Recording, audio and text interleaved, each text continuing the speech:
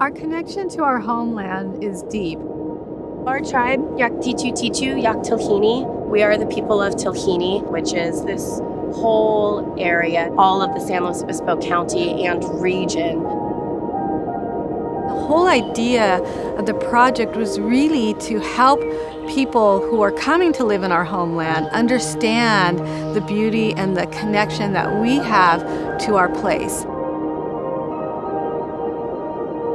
The university wanted the most forward-thinking design in terms of functionality. If this is going to be this point of integration where students who have never been away from home are enjoying their first experience in higher education, the architecture should really enhance that experience.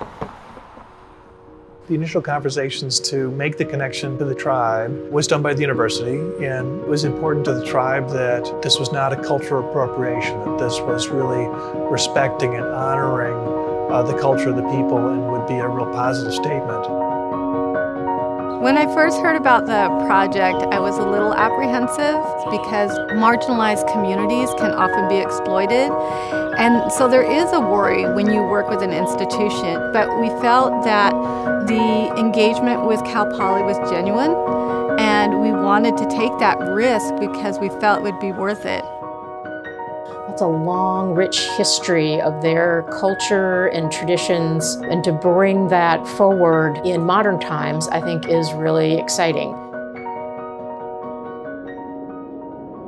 Socialization is key to the success of these buildings. We envisioned a stairwell that moves up through the building, moving from one side to the other of this space, which is like a social mixing bowl.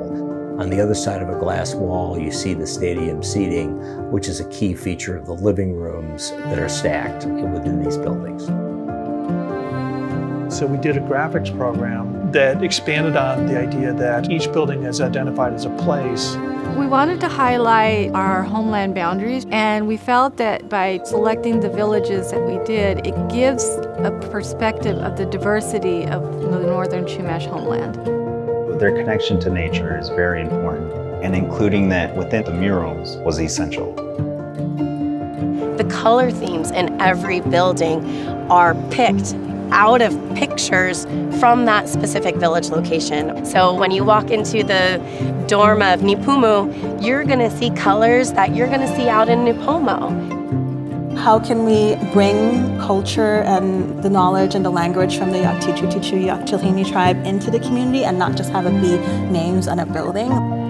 So it'll help the kids get oriented with this new location that they're now moving to or come to for the first time.